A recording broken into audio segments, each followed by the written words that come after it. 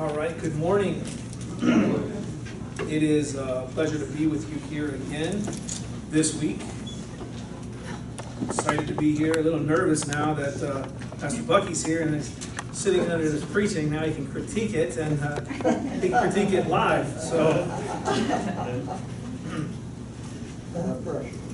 all right, this morning, like the last time I was here, we're going to be looking in the book of Hebrews. Last time I was here 2 weeks ago, we looked at Hebrews chapter 1. And today we're going to be looking in Hebrews chapter 10. And the reason being is this is something that as a ministry I've been putting together because I deal with this a lot on the street. And so my prayer is that since I've already been working on this and putting this together for our ministry and for the people that I run into out on the streets to evangelize, that God would use this and bless you in some way as well. And so we're going to be looking at, I said, Hebrews chapter 10, verses 19 through 25. And my desired goal for this is to focus on the church of God, and more specifically, the local church. Okay? It is not uncommon to have conversations with professing Christians, and they say something along the lines of, you don't need to go to church to be a Christian. And to that I say, that's true. You don't need to go to church to be a Christian. However, Christians go to church. All right? And so hopefully as we begin to look at this passage and then look at the church, we'll be able to unpack that a bit and help you see the beauty. Behold our God, behold the King. Let us come and adore him and worship him. And hopefully we'll be able to see that today. Another phrase you may hear is this: church membership is not in the Bible, so therefore you can be a Christian without being a member of a local church. And when I hear this one, I usually think to myself, okay, either you have not really read the New Testament, or you're a new believer and you don't understand some of what you're reading there. Because as we will see later on today, there are plenty of scriptures that refer to the church. And while we may not see a direct command that says, go be a member of a church, it's implied in the New Testament. And in the first century, to be a member of a church, to be baptized into Christ and profess that, would cost you your life, cost you your family. It would cost so much more than in our context today that we see that. So we have over time developed a less of importance of being members of a church. And hopefully again with that as well, I'll be able to unpack that for you here today. Or this one, here's another saying that I've heard in the past, I'm guilty of saying in the past, and I think needs to be addressed, is Christianity is not a religion, but a relationship. I'm sure we've all heard that. Probably even have said that. While I know that many who say that have good intentions in wanting to emphasize the relationship of those who follow Christ. Because we do have a relationship with Christ. But we can't ignore the fact that it is a religion. If you look up the definition of religion, it's to follow a certain set of beliefs, a certain set of practices. And as Christians, we do that. Right? We do that on a regular basis. But if you look with me at the book of James, which is not where we're going to be, but I just want to show you this here. James chapter 1, verses 26 and 27.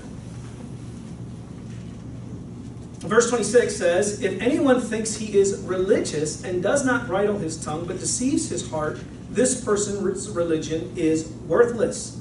27, religion that is pure and undefiled before God, the Father, is this: to visit orphans and widows in their afflictions, and to keep oneself unstained from the world.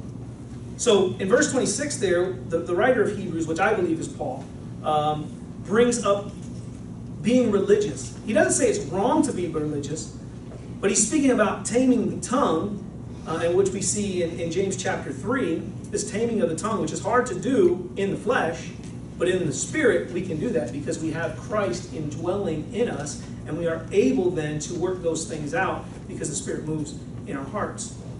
But what he's saying here is not that religion is bad, but if you claim to be religious and you can't keep your tongue, then your religion is worthless. So it's not that religion is bad. We need to understand that. And then in verse 27 it says, religion that is pure and undefiled. So there is a religion that is pure and undefiled. And I would say to you here today that that religion is the Christian faith. It is the Christian religion for which we here adhere to. And so it's not that religion is bad, but that we as Christians need to understand that while we do have a relationship with Christ, we are a religion. Okay? And so sometimes we hear that. Now, if you look at James chapter 3 real quick, as I mentioned, in verses 1 through 12, this chapter is dealing with, as I said, the taming of the tongue. And I'm going to start reading in verse 5, and my emphasis is going to be on verses 8 through 10. So also the tongue is a small member, yet it boasts of great things. How great a forest is set ablaze by such a small fire. And the tongue is a fire, a world of unrighteousness. The tongue is set among our members, staining the whole body, setting on fire the entire course of life, and set on fire by hell. For every kind of beast and bird, of reptile and sea creature can be tamed and has been tamed by mankind. And so my emphasis here from verses 8 through 10. But no human being can tame the tongue. It is a restless evil, full of deadly poison. With it we bless our Lord and Father, and with it we curse people who are made in the likeness of God. From the same mouth come blessing and cursings. My brothers, these things ought not to be so. So James is writing this, and he says these things ought not to be so.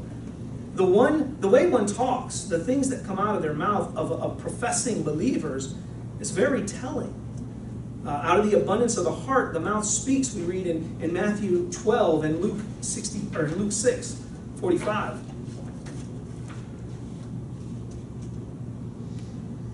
That's why I'm always taken back when I get into conversations with people who claim to be a Christ and even maybe go to church regularly, and they appear to be a believer, but when you get out of the context of the body of Christ, out of the church, things come out of their mouth in conversations, or they post things online on social media, then you're thinking to yourself, would you say that in front of your pastor?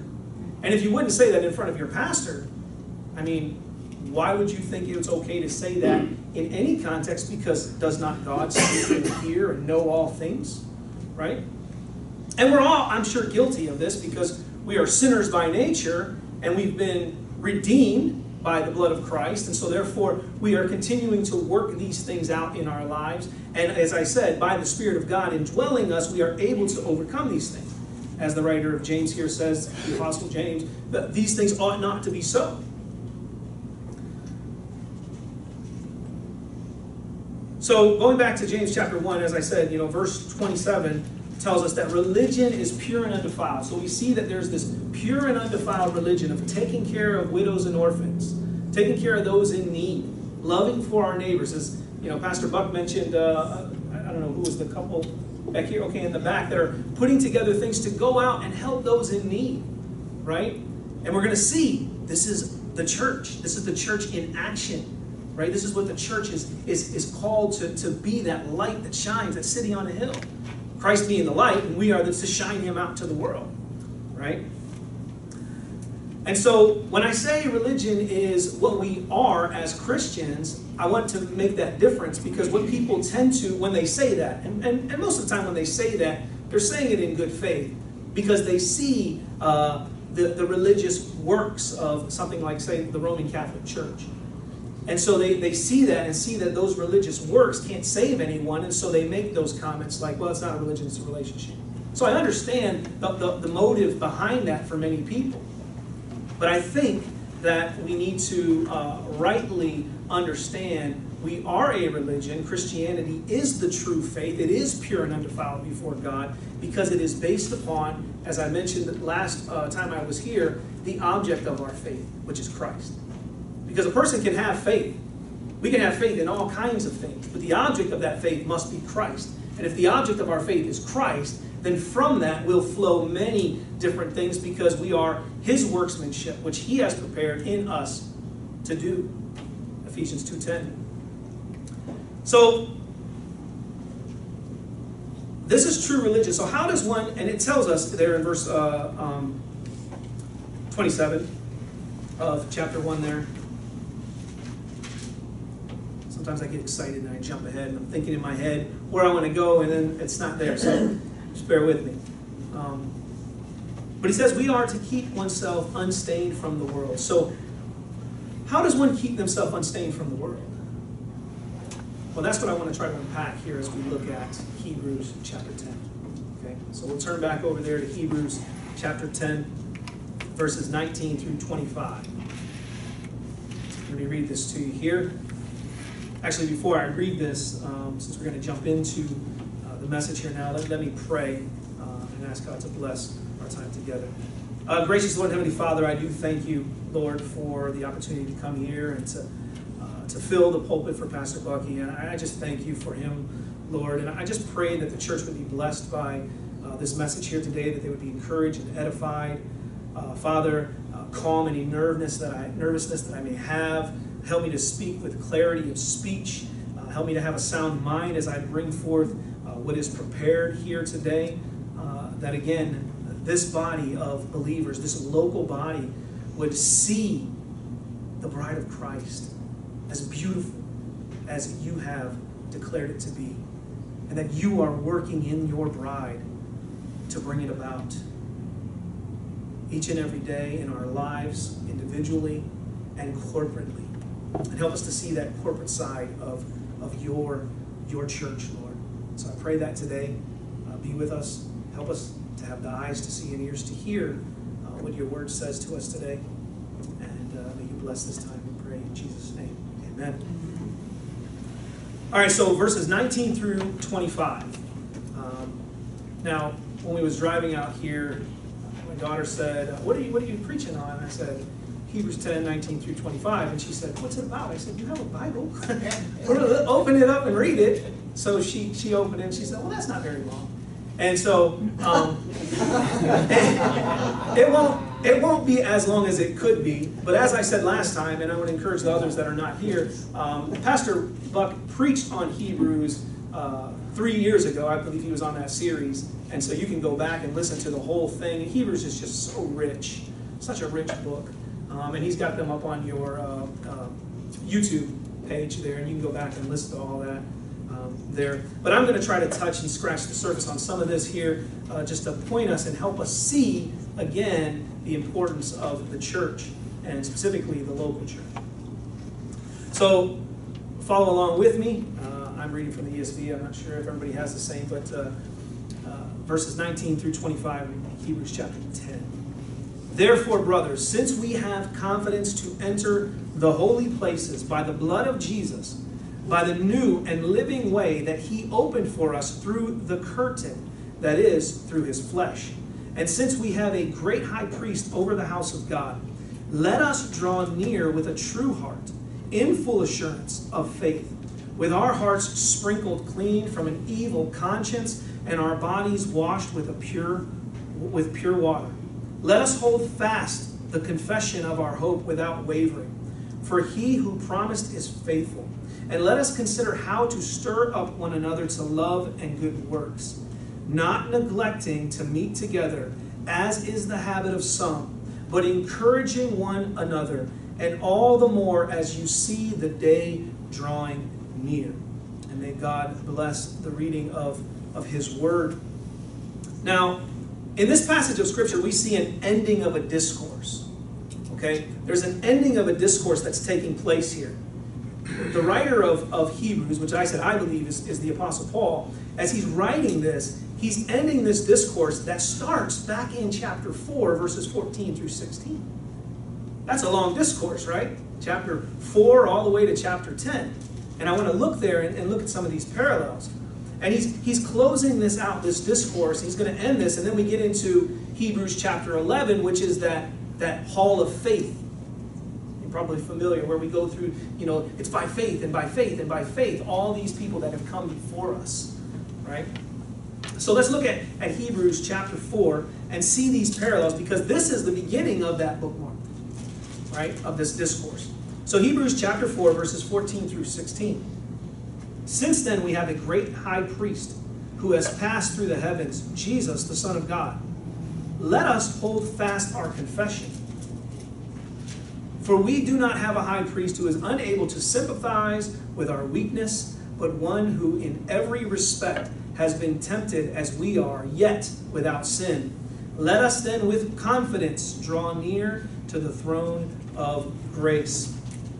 Now, if you can keep your finger there and look at chapter 10, I want to point a few things out here. This is where I'm saying this is the beginning of a discourse and the end of the discourse. I want to show you the similarities, and hopefully you see these here.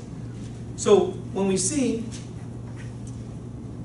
since we have, in verse 14 of chapter 4, since we have a great high priest who has passed through the heavens. Then we come to Hebrews 10, and we look at verse 21. And since we have a great high priest over the house of God. All right, we see these similarities here. He's drawing this comparison.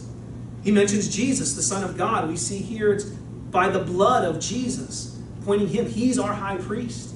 He's the one that we are focused upon. He is the one that our faith rests in. It's Jesus Christ. We see here also, it says in verse 14 of chapter 4, let us hold fast our confession. We see that again in verse 23 of chapter 10. Let us hold fast the confession of our hope without wavering. All right? I feel like I'm missing one here. I am. Okay, so then back in chapter 4, verse 16. Let us then with confidence draw near to the throne of grace. And then again, back in chapter 10, he tells us in verse 22, let us draw near with a true heart in full assurance of faith, with our hearts sprinkled clean from the evil conscience of our body. Now, hopefully you've seen the parallels here, that he is making that emphasis again. This is the bookend. He's bringing this to close as he's about to get into the Hall of Faith.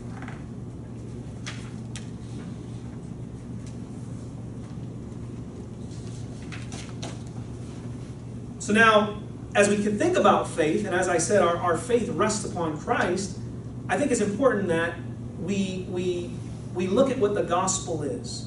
I think it's always important to look at the gospel, even as believers. It's not something we hear one time and then move on. This is something that we have to rest upon day in and day out as a believer, looking at the gospel. Because the scripture tells us that the preaching of the cross is foolishness to those who are perishing, but to us who are being saved, it is the power of God. That's in 1 Corinthians 1:18. So the power of God unto salvation, to the Jew first and also to the Greek, is the gospel. Right? Romans 1:16. It's the gospel message. This is how God saves people, through the gospel message. And Paul tells us what the gospel is in 1 Corinthians 15. It's the death, the burial, and the resurrection of Christ. So, as someone, again, that goes out on the streets, I know Pastor Buck's been out on the streets, and we've had conversations with people. Even as a pastor, he's shared the gospel with people, and maybe even you have shared the gospel with someone, and sometimes people receive it, sometimes they reject it. So why is it that some hear the message and receive it, and some hear it and they reject it? Well, the answer is this. God saves the elect. At the appointed time and place of his choosing, God opens the eyes of the blind and the ears of the deaf, that they see and hear his good news and come. Jesus said in John 10, my sheep hear my voice and they come. That's why when you're out and you're preaching the gospel, you can preach the gospel to two people that hear the exact same message, and one receives and the other walks away. I've used this analogy in talking with my in-laws, because they don't adhere to a more reformed view of soteriology, which is fine. You can still be Christian and not adhere to that. But one of their arguments is, you have this will to choose God, and so it's based upon your own free will of choosing. And having that dialogue, I say to them, I said, look, you raised your children as Christians. You have 4 daughters. You raised them all in the same house with the same message given to all 4 of them. Why is it that 2 of them profess faith and the other 2 don't live like that? They've all heard the same message. They all were raised by the same parents in the same household with the same rules. Why is it these 2 profess it and these 2 live completely contrary to it? Right? Because it is God's sheep who hear his voice and they come. Now, that's not to say that they may not come at some point down the line. They could be God's sheep and it's not the appointed time or place for them yet. And so we continue to preach the gospel to our children. We continue to preach the gospel to our friends and our family. We continue to preach the gospel to the lost, to love them, because we want them to come. And we don't know who is the elect, so therefore we go and preach. Now, Jesus explains this to Nicodemus in John chapter 3. Let's look there. It's familiar, I'm sure, with you.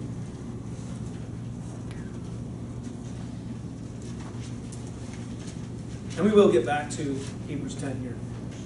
I just want to build this up here and really look at this gospel and then look at how one receives faith. So in John chapter 3, this is a very famous passage. For God so loved the world that he gave his only begotten Son, or only Son, that whosoever believes in him should not perish but have everlasting life. Many people are very familiar with John 3:16, even unbelievers could probably quote it to you. But we're going to look before that. Now, Nicodemus is this Pharisee. He comes to Jesus at night. And in verse 2, he says to Jesus, he says, Rabbi, we know that you are a teacher come from God, for no one can do these signs that you do unless God is with him.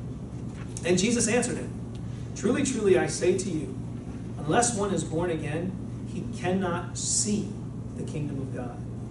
He can't see it unless he's born again. Let that sink in. He can't see it. He can't see the kingdom of God. As I said in Corinthians 1, it says it's the foolishness. The cross is foolishness to those who are perishing. They can't see it. They can't understand it. Right? Something has to happen. And then in verse 5, Jesus answers him again, and he's repeating this, which obviously you've got two things happening here. He says, truly, truly, which is pointing this emphasis because he's saying it more than once to say, listen to this. This is important. So not only does he say truly, truly, he says it again, truly, truly. Right? So this is very important. He says in verse 5, I say to you, unless one is born of water and the Spirit, he cannot enter the kingdom of God. Then he says in verse 6, that which is born of the flesh is flesh. We understand what that means, right? It's maybe one of the children. You're born of the flesh. You know, a parent gives birth, a mother gives birth to her child. Right? It's born of the flesh. The flesh only begots flesh. It cannot become spiritual unless the Spirit moves. This being born again is a regeneration that happens in the heart of a believer. This being born again is a changing that dead nature that is dead in its trespasses and sin and making it alive. So then we are able then to respond and freely come to Christ. So he says that that which is born of the flesh is flesh, and that which is born of the Spirit is spirit. And he says, do not marvel that I said to you, you must be born again. He says, the wind blows where it wishes, and you hear its sound, but you do not know where it comes from or where it goes. So it is with everyone who is born of the Spirit. You don't know where he's coming and where he's going to, whose heart he's going to move upon. That's why, as Christians, we love our neighbors and we love our friends and our families to tell them the gospel. Because we don't know if the Spirit's going to move on them or not. It is our desire to see that happen. But it's also our desire to trust in the sovereign work of God to do that. This is so comforting as someone, as I've mentioned before and today, that goes out and evangelizes to people on the street. It's very comforting to me. I don't know everything that the Bible teaches. I'm constantly continuing to learn, as we all are. And so I don't know everything. I don't have an answer for every question that comes to me. But it's so comforting to know that even if I poorly present the gospel, even if I poorly answer somebody's questions, we got our college evangelism tour coming up in a couple weeks, even if one of these college kids are way smarter than me, and they know all about biology and all chemistry and all these things, and I'm like, I can tell you what 2 plus 2 is. I don't know geometry and getting deep into that. Even if they have that type of knowledge, I can trust that this is what the Word of God says. And unless you're born again, you can't see the kingdom of God. You can't enter the kingdom of God. And God calls you to repent and turn to Christ, that you may live. And know and trust that it's not on me. God is the one who's going to do that work. So it is the grace of God that moves in the hearts of a dead man, and it regenerates them to new life, for which then they receive that gospel message. As Ephesians 2:8 and 9 says, that it is by grace we've been saved through faith. This is the means by which God saves his people. It's by his grace, and it's by the faith that he provides to that person to then receive that message. And he does so through the gospel. Because not only does God declare the end from the beginning, but he also declares the means by which to get there. And we Christians, brethren, sisters, we are part of that means. We are part of that means. Right? So we see that those who are foreknown, as it says in Romans chapter 8, those who are foreknown are predestined, and then they are called, and then they are justified through Christ's redeeming work on the cross, and will receive glorification when the Lord returns.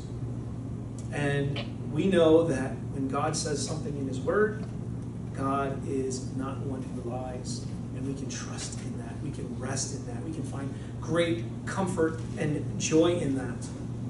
And it is a great joy for us when we gather together on the Lord's day to meditate upon those things that Christ died and saved us. And we gather together as the church to worship him, to praise him, to grow in the knowledge and understanding of who he is. Now, coming back to Hebrews chapter 10, in verses 22 through 25, we see the author craft this passage around three focal exhortations. All right? And let me give you these three. Let us draw near with a true heart and full assurance of faith. Number 2, let us hold fast the confession of our hope. And then number 3, let us consider how to stir up one another. So these three exhortations are given to us, and they're ultimately pointing us to that verse 25, which tells us not to forsake the assembling together, not to neglect the meeting together. Okay, so we get these exhortations that are pointing us to that, and then that final exhortation that will come. So the basis of this first exhortation, let us draw near, is verses 19 through 21. Let me read them again to you. Therefore, brothers, since we have confidence to enter the holy places by the blood of Jesus, by the new and living way that he opened for us through the curtain, that is, through his flesh, and since we have a great priest over the house of God. Now, if you're familiar with, I don't know if Pastor has preached through maybe Leviticus, I'm sure that would be a long time, a long book to go through, a lot there. Maybe he's mentioned this, under the old covenant, right? Under the old covenant, we see it even when Jesus dies on the cross, there's this veil in the temple that separates the holy from the Holy of Holies. You have this inner sanctuary, and then this inner of this sanctuary. This is the Holy of Holies, and there's this veil. There's this veil there that separates, and you can't go into that. You and I would not be able to go into that. As Gentiles, we couldn't even get into the inner court. We couldn't stay on the outside, right? So you couldn't even go into this Holy of Holies. And only once a year on the Day of Atonement, Yom Kippur, only once a year, the great high priest, or the high priest, not the greatest high priest, that's Christ, but the high priest would go in there. Only once a year. And he would offer up sacrifice, sprinkling the blood and incense. And he would offer that up for his sins and for the sins of the people. Once a year. This was something that they had to keep. This was under that old covenant. Now, we know when Christ died on the cross, what happened to that veil? It was separated. That veil that separated the holies of holies was torn from top to bottom. This veil is torn just like the once-for-all sacrifice of Christ did on the cross. He once for all died, and so this veil that was torn, that once that the high priest would go into to offer up these sacrifices, Christ's body was torn on the cross that we could enter in, not once a year, but permanently. We have access to this Holy of Holies, to this heavenly sanctuary through Christ. And that's what the writer tells us here, this curtain that is through the flesh, through his flesh that was broken and torn for us, that we can enter in to this heavenly sanctuary. Now, the author of Hebrews, here, in a figure of speech, as I said, he identifies this veil as the temple of Christ's body. And I just find that fascinating. I was talking to my wife about this last night as we was looking at this, and I was going over this with her, and I'm sharing it with her, and I said, that just baffles my mind, just looking at the connections here. And you'll see that. And as I mentioned last time when I was here, because I deal with a group out on the streets called and I always say so-called Hebrew Israelites, they focus a lot on the Old Testament. It has caused me to spend more time in the Old Testament. And when you're looking at these types that point to Christ, this anti-type, it just unopens these scriptures, and you see these beautiful things in Scripture where you see Christ fulfilling these things that are in the Old Testament that we don't even really think about. It just unfolds, and you're like, wow. You're amazed by God and what He has put in His Word, and it's active and it's living, and it continues to change us and mold us and grow us. It's amazing. Now, the manner in which we draw near to God, okay? We draw near to God. The manner in which we do that is with a true and sincere heart, with a renewed heart, one that is right with God, with right desires. And the means by which we do this is, it tells us in the scripture there, is to have a true and sincere heart, with our hearts sprinkled clean from an evil conscience. The blood of Christ is sprinkled on it by the Spirit of God, which, as I said, is the Spirit of God moving in us, and purges us from dead works, cleanses us from all sin, and therefore we may draw near with freedom and boldness, with readiness and cheerfulness, and with a reverence of godly fear. Right? So we have this now, this confidence that we can go before the throne of God, enter into His presence through Christ. Where, if you look in the Old Testament, that high priest that would go in there had to have a rope tied around his waist and bells on it. And he had to keep moving. If he stopped moving, they pulled him out because he was probably dead. Right? That's how important God was about this understanding of this Holy of Holies, how serious God took it. And we have access to this through Christ. Now, the second manner by which we draw near to God is in full assurance of faith. In the triune God, we have faith in the triune God. Without faith, it is what? Impossible to please God. And it will not be accepted. But in full assurance of faith, we have acceptance with God through Christ.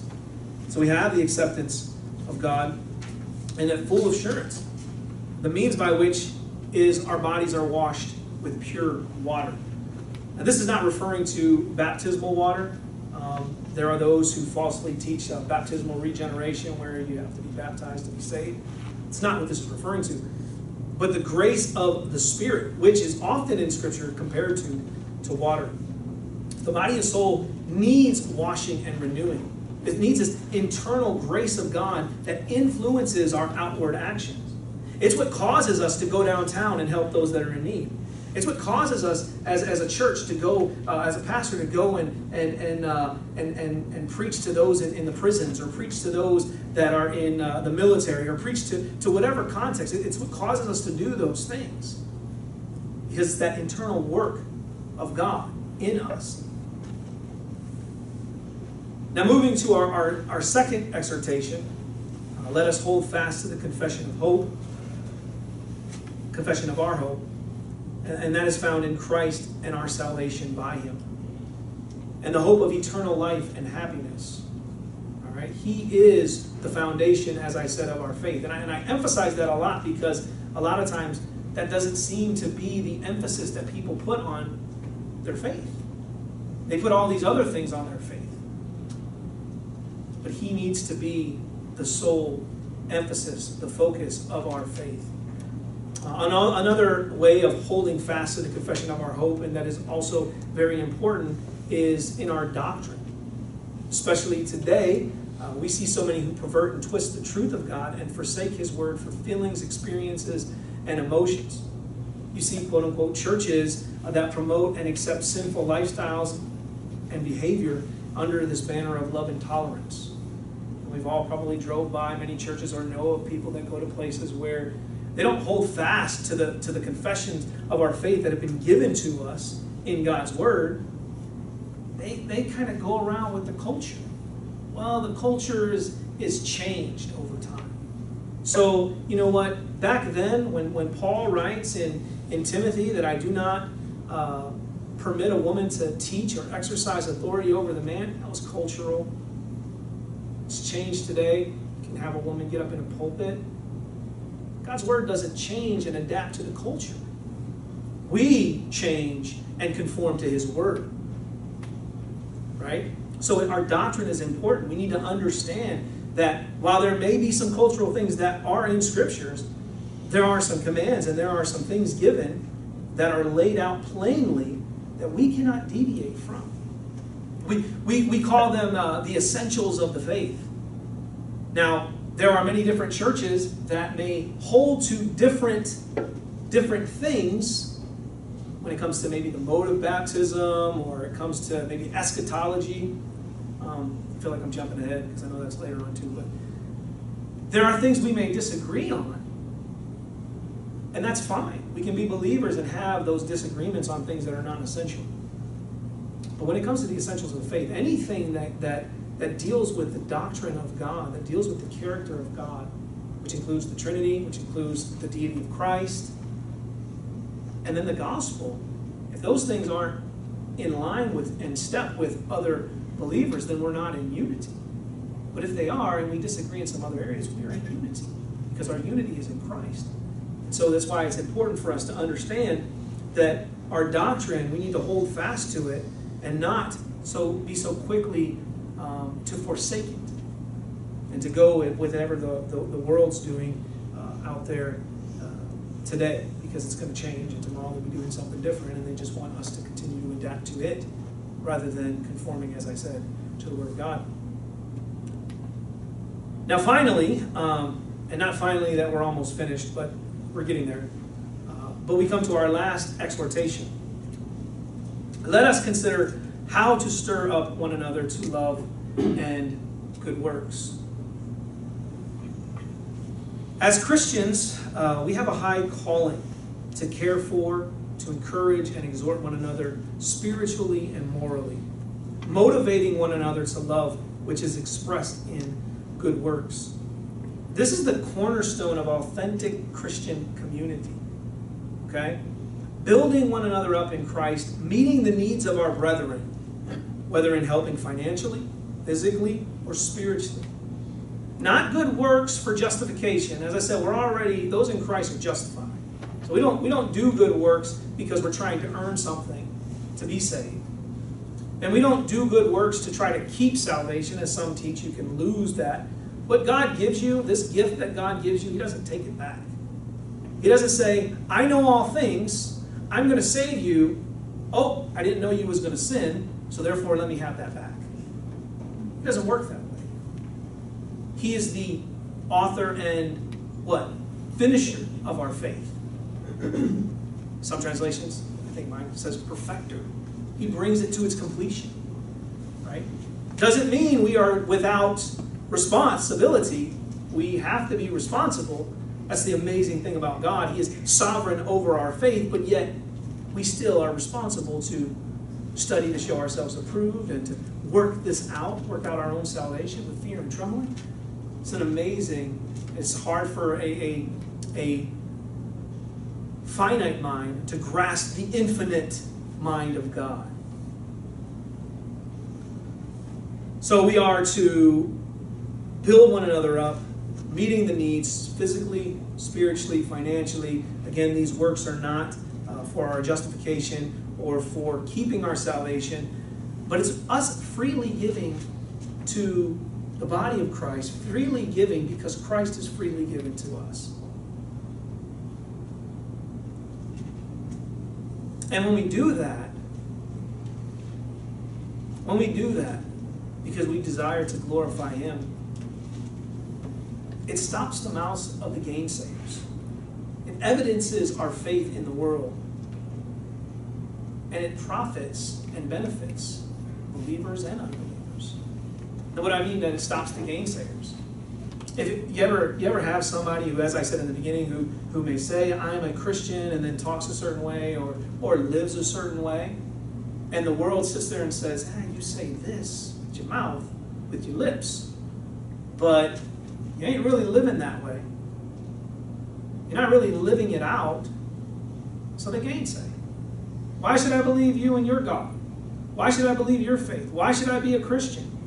You profess to believe these things, but then you live just like our neighbor down the street who is an atheist, or our neighbor down the street who's a Muslim. You don't show any difference, right? But it stops the mouth of gainsayers, because what can they say bad about a Christian who is living out their faith? That's true. They can say things bad about you, but what can they say that's true about you? Can they say, well, he loves his neighbors, he cares for them, he seeks to help them, he loves his church, he loves his pastors and his brothers and sisters in his congregation, and he seeks to meet their needs above his own at times? Can they say those things about us? That's what we should be striving to do in glorifying the Lord. To live out what we say we believe. Again, not because we're trying to earn anything, because it's a natural desire. Right? I'm married, my wife's not with me today, but I don't do things for her because I feel like, if I don't do this, marriage is going to be rough. I'm going to have a rough day.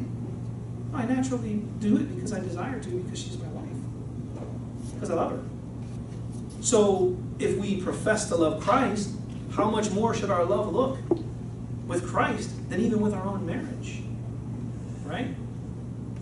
How much more should we be desiring to please God, the one who saved our souls?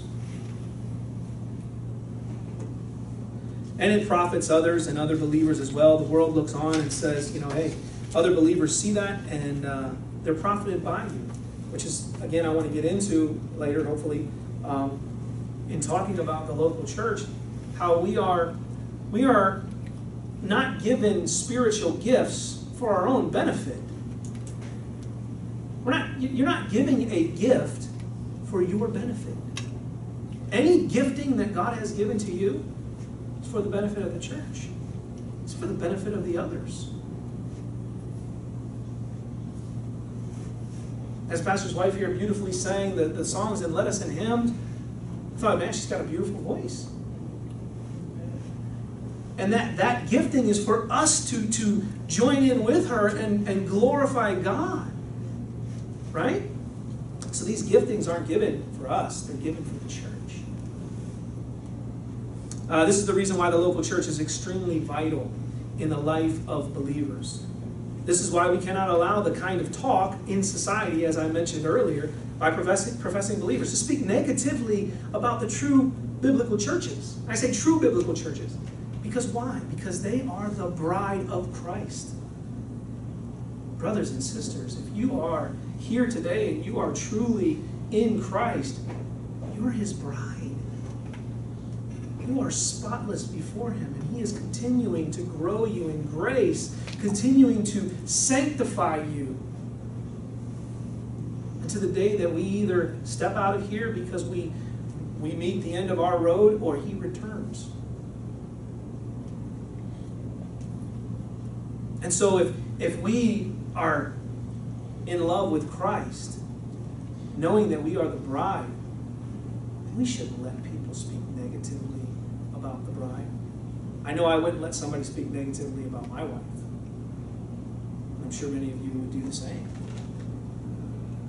And wives probably wouldn't let their husband be spoken negatively of, right? But how much more for Christ and his bride, which Ephesians 5 tells us he died for. He died for the church. He died for that bride. So if you notice these three exhortations, and I'm kind of moving way faster than I thought, but if you notice in these three exhortations here, the author is speaking in a plural sense. let us, let us, let us. So there's an individual responsibility there as believers. But he's speaking in this plural sense, in this corporate sense. Let us draw near to God. Let us hold fast the confession of our hope. Let us stir one another up to good works. There's this plural sense, this corporal sense that we are to do this in the body of believers together. The Christian faith is not one that we can do on our own. So how can a brother or sister stir up one another to love and good works if they do not have a close connection with them? How can you do that? I mean, you may know somebody on Facebook, but do you really know them? You may know your neighbor down the streets, but again, do you really know them? But when you come together as the body, and you really get to know one another because your unity is in Christ. You can have all the differences in the world. You could grow up in an area that's impoverished. You know, I didn't grow up very, very wealthy. I grew up poor my whole life. And you could still have unity with somebody who's extremely wealthy because it's not in your economic standing that you find unity. It's in Christ. You could grow up in an all-white neighborhood and still have unity with a brother and sister who is black, because your unity is in Christ. It's not in your ethnic background. So you may have differences. You may have cultural differences, economic differences, societal differences. But those things shouldn't divide us because our unity is in Christ. They should draw us closer together. You may have different personalities, which I'm sure we all do. Different personalities, people that you get along easier with. But when it comes to the church, there shouldn't be cliques and factions and I hang out with this group of people because I like them, because they like me. It's the church. We're going to spend eternity together. Right? So these are found, being able to do that, it's found within the local church of brothers and sisters who are doing life together with one another. And not just when they come together on the Lord's Day. Okay? But that's important. We need to understand the Lord's Day, I'm a Sabbatarian. So I believe strongly in the Lord's Day. I'm a Reformed Baptist. Pastor Buck, he graciously gave me that the book last week or 2 weeks ago in the car. He was like, it's really Reformed like you. So I'm like, I appreciated that because I am Reformed. And so I really believe in the Lord's Day, the Sabbath day, and how we should keep it holy. How we should look to come together on that day and worship the Lord together, and not replace it with other things in the world. Hey, I'm going to go golfing today. It's my only day off, so I need to rest. It's the Lord's day. He said, one day, keep it holy. You can't take one day and come together and worship the Lord. What are we going to do for all eternity? Right? That's a long time. So these are found within the local church when we come together. But again, it's not only within the local church. When you are in a body of believers, and I was only here one time, 2 weeks ago.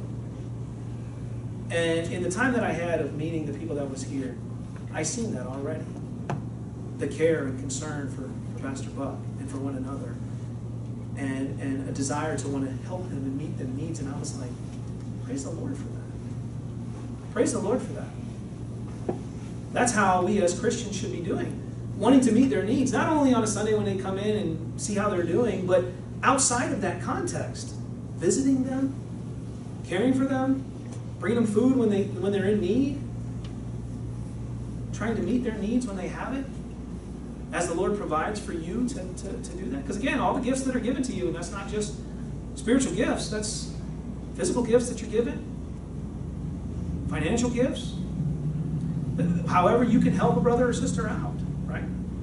But you won't know that if you're not doing life together. You won't know that. And in an early church, they did. I mean, they sold their properties. They knew something was coming, but they sold their properties. and they helped those in need, their brothers and sisters that was in need. Now that's not a call to say, if you have money, that you got to give everything away and give it all to the church. That's not what that was saying. They knew 70 AD was coming, and so they understood the warnings that Christ gave, and so therefore they weren't tied to the land. Israel was tied to the land, and they weren't. They were tied to Christ. And so they had no problem giving up those earthly possessions to care for their brothers and sisters in need. But sometimes we as Christians, we get wrapped up in our earthly desires and pleasures and things, material things. We're all guilty of it. I'm not preaching to anybody other than myself. We're all guilty of that. And we lose sight of what is most important. Our love for God and our love for people, especially the people of God, our brothers and sisters. It's very important. So we can develop a better sense of community when we meet with each other outside of that. And there's a lot of good, solid local churches that they even struggle with this. I was talking to one of my co-hosts on our radio show, and we were talking about this, and he had even explained to me, because we was talking, and he expressed to me this being in many churches in his life. He was in the Air Force, not really. He was a military guy, but he was in the Air Force. Just a joke. Just a joke. Bad one, I guess, but I tried. But I love him. He's a good brother. And we were talking about this, and he said, "Yeah, I've been in many churches where the hospitality really wasn't great. Outside of the church gathering, getting together, inviting one another over, and getting to know them. Because when you do that, though, right? When you take it upon yourselves to gather with your brothers and sisters, to invite them over, to get to know them, you can really know what their needs are. Because sometimes people don't tell you because that's in a pride. We don't want to tell somebody we're struggling. We don't want to tell somebody we have need. We don't want to tell somebody that, spiritually we're struggling to read the Word of God, or spiritually we're struggling to stay motivated, because that pride sets in and we want to set that show in front of people. But when you really get to know people and invest that time in them, not because they're a project, but because you genuinely love them as a brother or sister in Christ, you begin to know their needs. They begin to open up, you begin to open up, and you're able to develop that with one another, that real sense of community like they had in the first century. They had that sense of community for one another. And as Christians, I think in our culture, we've kind of lost that. Doesn't mean we have to have house churches, right, and meet together every single day, but what I'm saying is we've kind of lost that in our culture. As Christians, we should be seeking to try to bring that community back together. There should be a love for brothers and sisters that is unlike any other love that's out there. I mean, imagine that. In the first century, what were the Christians doing that were so different? If their love for one another was the same as the love the Jews had for one another, why was it different? Why did it look differently? Because it was different.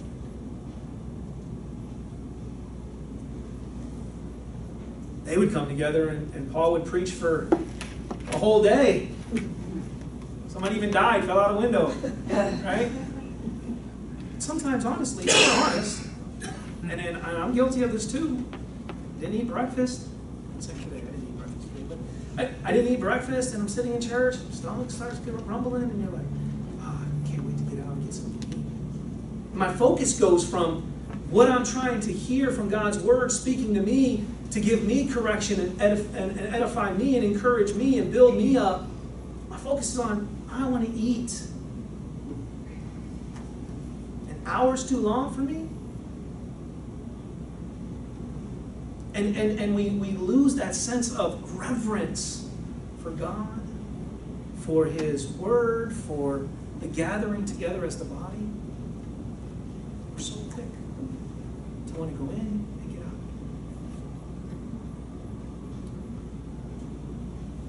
And I think that's something we all have to examine within our own hearts. Many times I've had to examine that within my own heart. As I said, I'm not preaching to you. I'm preaching to me. As any pastor who would tell you, and I'm not a pastor, but any pastor will tell you, when they're going through the Scripture to put together something, God is speaking to them first.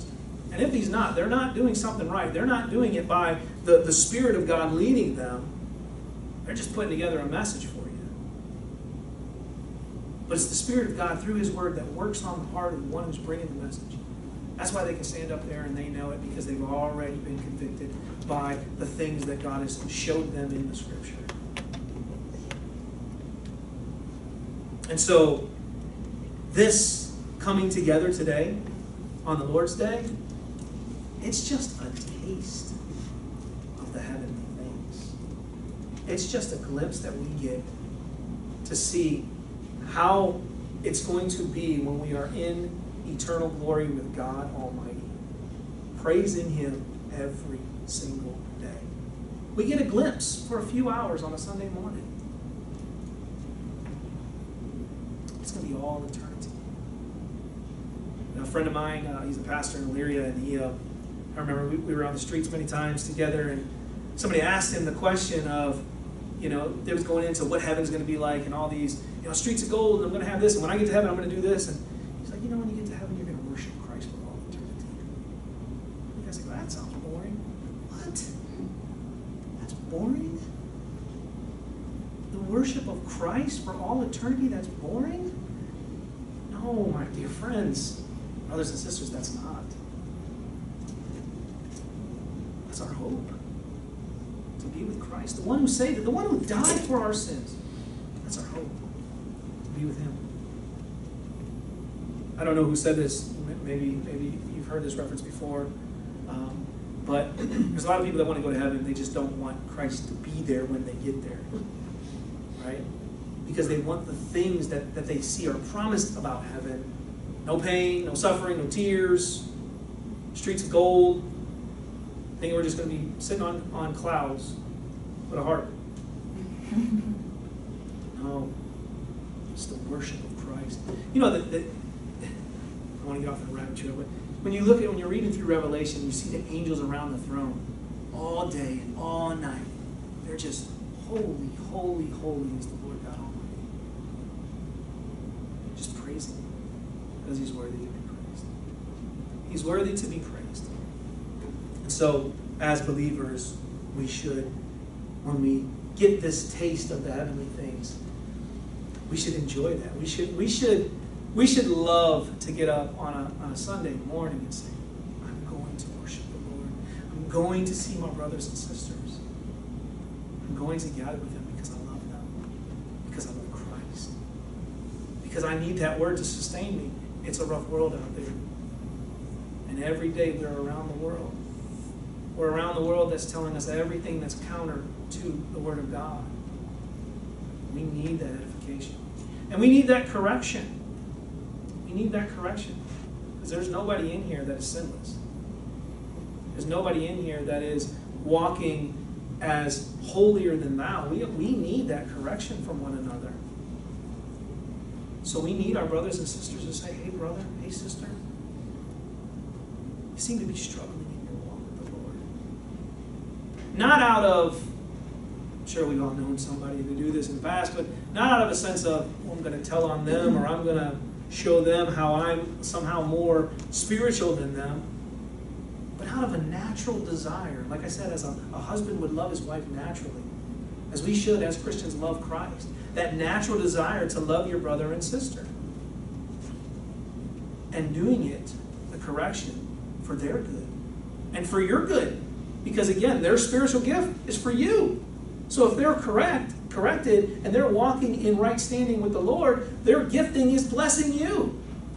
And we'll see that when it comes to submitting to your elders as well. All right, so this is something I believe many genuine Christians in good churches could improve on. This getting together and loving as a community. Even as I said, even good churches. Seeking out to get to know their church members outside of Sunday mornings. Because we do make the things that are priorities to us a priority, do we not? And as I said, you know, it's so easy to prioritize things in life. Like, for example, another example. And I know you mentioned this, and this isn't anything on this church. I've only been here. This is my second time. I'm saying that this happens. But how many of us would honestly be late to work on a regular basis? How many of us would get up and say, I'm going to be 15 minutes late to work? Probably wouldn't have a job after a while of doing that. But when it comes to the day of the Lord coming together on the Lord's day, we should make that a priority, which is more important than our work. We should make that a priority so that when we gather together, we are coming with a desire to come and hear from God through His Word. Because we make those other things in life priorities. We find the time to do the things that we want to do. We find the time to do the things that we love. And if we genuinely love Christ and genuinely love believers, then we can find and make the time to gather together, to study His Word.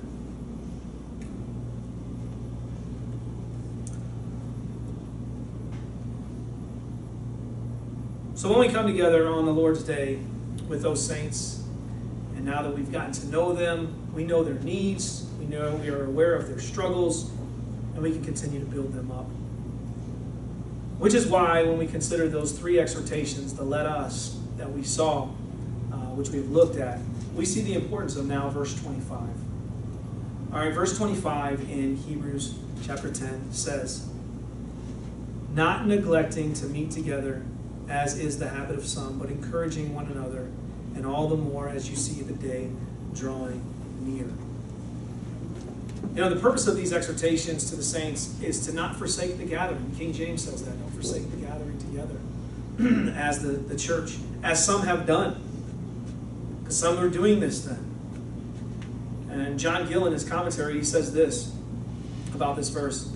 It is the duty of saints to assemble together for public worship on the account of God, who has appointed it, who approves of it, and whose glory is concerned in it, and on the account of the saints themselves, that they may be delighted, refreshed, comforted, instructed, edified, and perfected, and on account of others, that they may be convinced, converted, and brought to the knowledge of faith of Christ. And in imitation of the primitive saints, as an assembling together ought not to be forsaken. For it is a forsaking God and their own mercies, and such are like to be forsaken of God, nor is it known what is lost hereby. And it is the first outward visible step to apostasy, and often issues in it. And how often have we seen, Pastor, you've probably seen this as a pastor, many of you may have seen this as well. How often is it when you start to see somebody who may have even came here through the life of this church, who was coming faithfully, and then one week they're not here, then another week they're not here, and somebody goes and checks up on them, and I got busy, I got things going on, and before you know it, they're not even in the faith. These are signs of danger ahead when we start to forsake the assembling together. Now, that's not to say that there aren't at times reasons why we can't be together. Recovering from surgery, being sick, things may take you away. But that should not be the majority of the times we come together. It shouldn't be that. And you start to see these people slip away slowly. Start missing prayer meeting, start missing Bible study, start missing the church assembly, start dabbling in sin. Nobody to correct them. You don't see what they're doing. You can't say, hey brother, sister, I want to encourage you. You need to be here. So we're so afraid in the culture to tell brothers and sisters, like, hey, you weren't at church this week. know you had no good reason to do that. Brother, I care for your soul. That's why I'm telling you this. Not because I'm trying to increase the numbers in attendance, but because I care for your soul. That's why. So obviously those who do so show that they were, those who leave the faith, who apostatize, they show that they were not truly of the faith, as the Bible tells us. But these are warnings in the Bible for us to take heed of. There's warnings there for us to take heed of. And this here is that warning, as it says, not neglecting to meet together as the habit of some. Now, in the first century, they would have experienced things that we don't necessarily experience here today when it comes to persecution. I think it's coming. We're not there yet. In other parts of the world, they experience persecution that we don't see here in America. But there, as I said, to identify with Christ, to be baptized in Christ, was to basically cut yourself off from your family, to cut yourself off from any job opportunities that you could probably have because of the fact that people weren't going to hire you, or they weren't going to sell to you, or let you buy from them, because you would have to make offerings to their God. And Christians wouldn't do that. They wouldn't submit. They wouldn't bow the knee to Caesar. They wouldn't do those things. So there's one Lord. And so they suffered the persecution. And so we don't necessarily see that today, but we still see forms of persecution. Right? People that mock you, laugh at you. Oh, there goes those Christians going to church again. Always got a Bible in their hands. That's small persecution. That's small compared to what some of our brothers and sisters experience and what they experienced in the first century. And so they may have been here, as what the writer may be saying, is some of the habit of some, pulling away because of that. Pulling away because of that persecution. Paul even says, Demas forsaken me because he loved the world. So we even see this happening. This obviously is written in the first century. It's happening there. And it's still happening today. People forsaking what they've been taught, what they've claimed to hold to, because of their love for the world.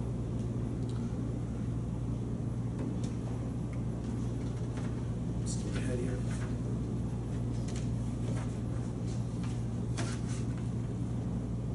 Now, what I want to do is I want to look at some of the ways that we see the church. Okay? The church is known as the ecclesia, the called out ones. As I said, it's by God's election. He calls his people out as his own. His sheep hear his voice and they come.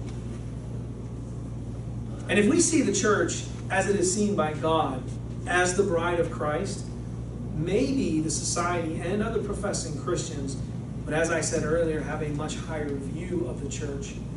And we wouldn't hear those phrases like I mentioned in the beginning, where people make excuses why you don't need to go to church. You don't need to be a member of the church. So the ecclesia, it's the called out ones. And in a Christian sense, in dealing with the church, you have the whole body of Christians scattered throughout the earth. This includes the assembly of faithful Christians already dead and received in heaven. It's all the Christians all across the world, dead and alive, are in this universal church. It's an invisible church. Okay? Which is why Brunswick Community Church, brothers and sisters here, I go to Grace Covenant Church, and we're brothers and sisters there. And then we have maybe Presbyterian brothers and sisters, and then some other brothers and sisters who maybe claim to be non-denominational brothers and sisters here. But as I said earlier, we have that unity in Christ. So we're brothers and sisters. We are in the body, those that are truly brothers and sisters.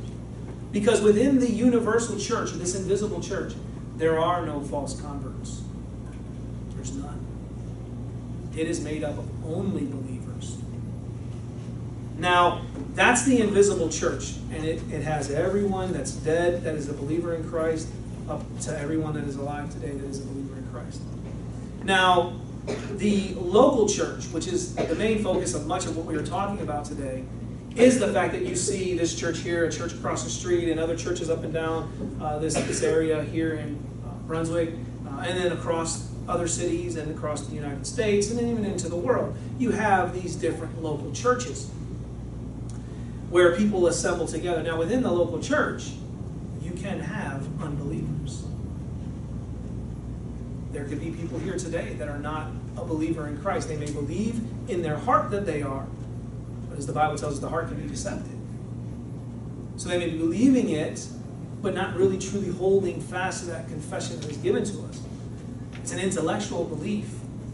Like my two boys right there would tell you, yeah, they believe Jesus died on the cross, but they're not saved. Right? It's not an intellectual belief. It's something that truly transforms and changes your heart. Changes your desires. And so in that local church, you're going to have, as the Bible tells us, sheep and goats. The sheep being God's people and the goats being not God's people, growing up alongside each other or raised up alongside each other. You're going to have the wheat and the tare. And it's not our job as Christians to try to rip out all the weeds, because in doing so we might hurt those that are truly wheat. But it is our job as Christians to encourage one another, to build them up. And in the end, God's going to separate the wheat from the chaff. So we love them. We love them, and we pray for them, and we seek to see them grow. So that is what we see is the local church.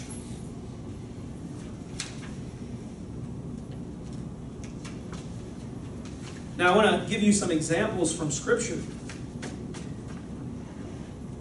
I want to give you some examples from Scripture of the universal church that we see in the Word of God.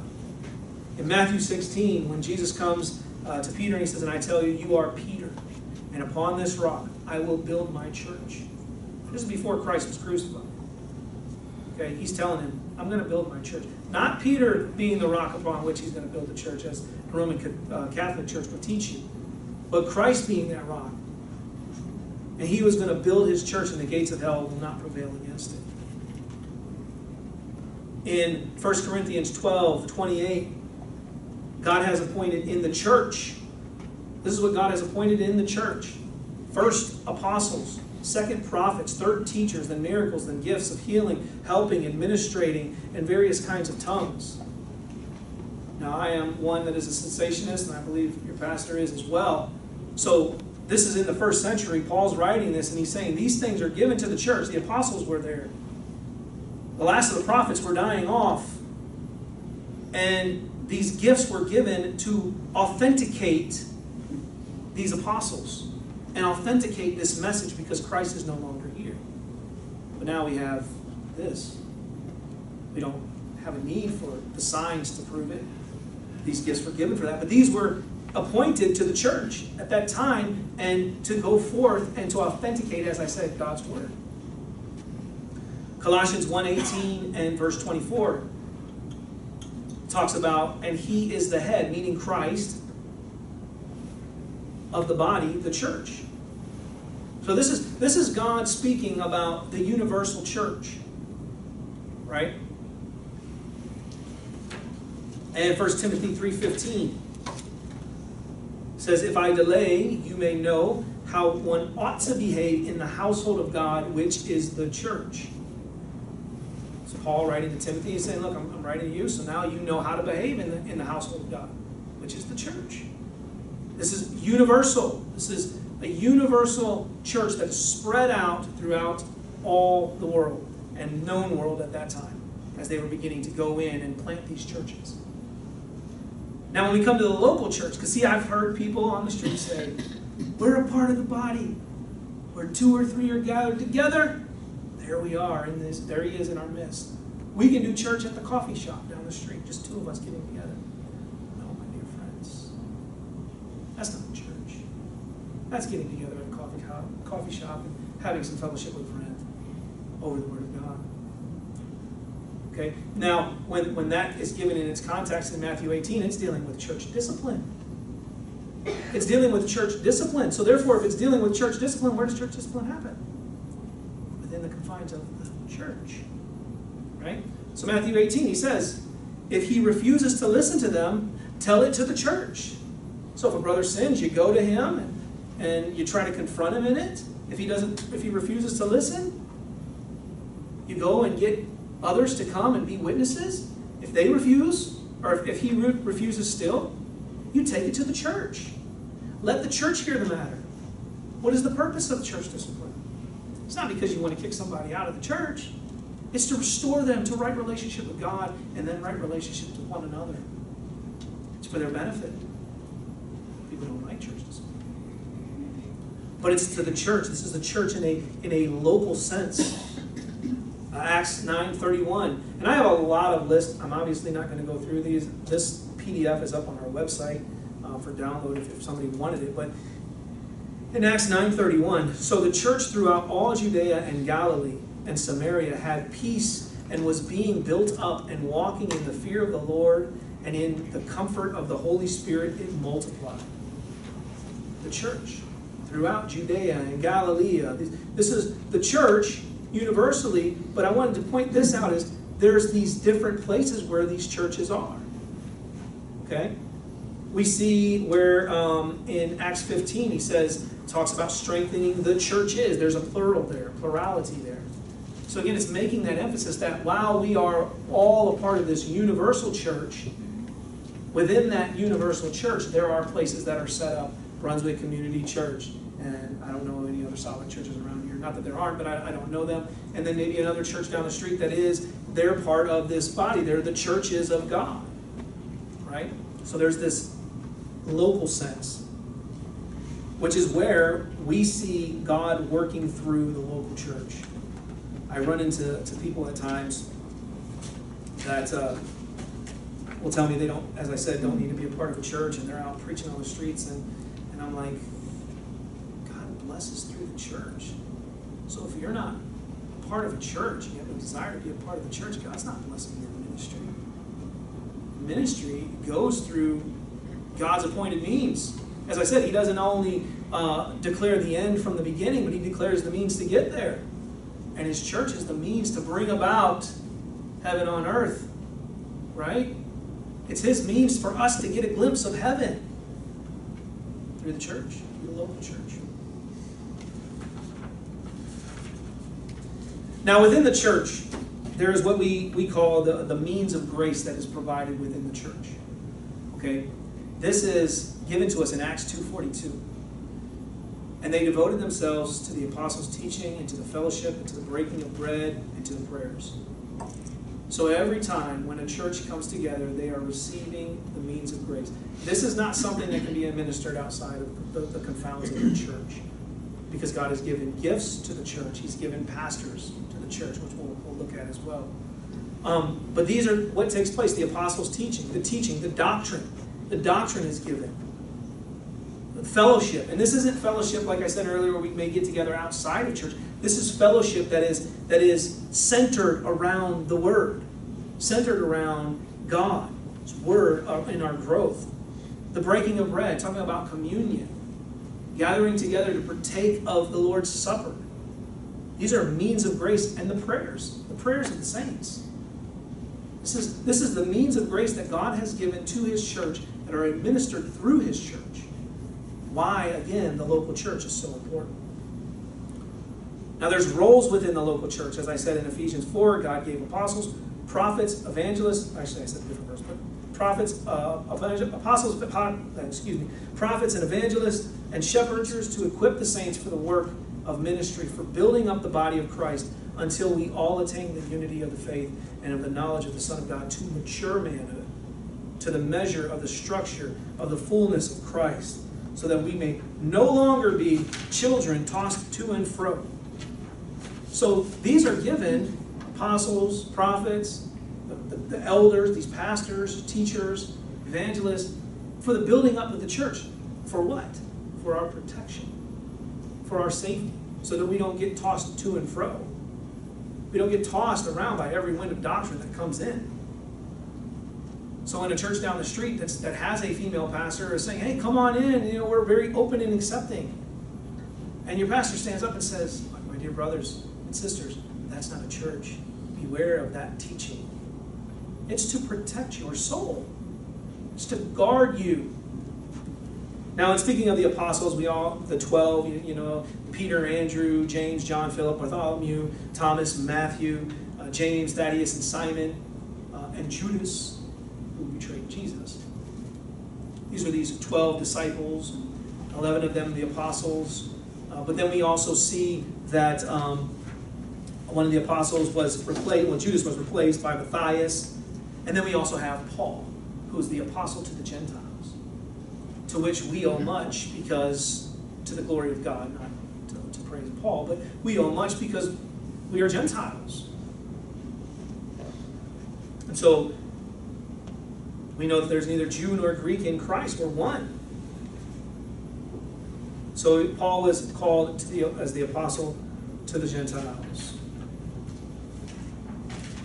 Then we see prophets. This is another gift that God has given to the church. In the Old Testament, we see many prophets, right? Abraham, Daniel, David, Elijah, Elisha, Ezekiel, Moses. But then in the New Testament, we see a few prophets as well. John the Baptist, Agabus, who prophesies over Paul. And then Jesus, who is the great prophet, our greatest of prophets, and our priest and our king. Right? Now, the evangelist is a bringer of good news, a missionary bearer of good news. And we have one example of that in Scripture of Philip being the evangelist that brings the good news. What I'm trying to do here is go through what the church looks like, this local church, what is in this local church, so that you have an understanding of that. And you may have already do have an understanding of that, but just want to put some emphasis on that. So you have shepherds and teachers within the church, elders. We would say pastors, or some churches would say bishops, not Roman Catholic, because that's not a church, but some would say bishops, right? And we see the qualifications for these elders in 1 Timothy 3, 1 through 7. Okay? God is laying out to us, through the Apostle Paul, the qualification for these elders. Qualification for them. And then, the work of these apostles, we see in Acts, they were trying to partake of the apostles' teachings, the breaking of bread, the fellowship, and the prayers, and they wanted to devote themselves to the study of the Word, and so then they bring in 7 men and they make them deacons. Deacons, which are servants. Many Baptist churches today, independent fundamentalist Baptist churches, and some, maybe even SBC churches, will have deacons as a kind of in a role of elders, but a deacon is one who serves. They were brought in to be servants, to come alongside and help and assist the pastor in the work of building up the saints. And then we have the laity, or the members, which is many of us here, members of the church, which are called to, these are the things which we are called to do as members of the body. And even pastors, everybody's called to do this, but as members, we don't just have a responsibility to come and sit and hear. We have a responsibility to do.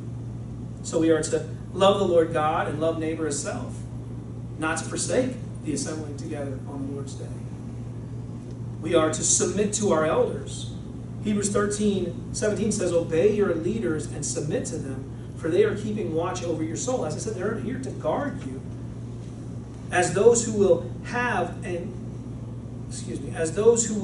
to give an account, let them do so with joy and not with groaning, for that would be no advantage to you. It's not to their advantage, it's to your advantage when you're submitting to your elders. We're called to be witnesses for Christ. 2 Corinthians 5 says we are called as ministers of reconciliation, as ambassadors of Christ. We're called as Christians to rightly handle the Word of God. Everything that I'm saying up here and that your pastor says each and every week, we have to be able to rightly handle the Word of God and test those things and see if those things be true in the Scriptures. We're called as brothers and sisters in Christ to restore one another, to guard ourselves, and to bear one another's burdens, as Galatians 6 tells us. And we're to stand up against injustice in Proverbs 31.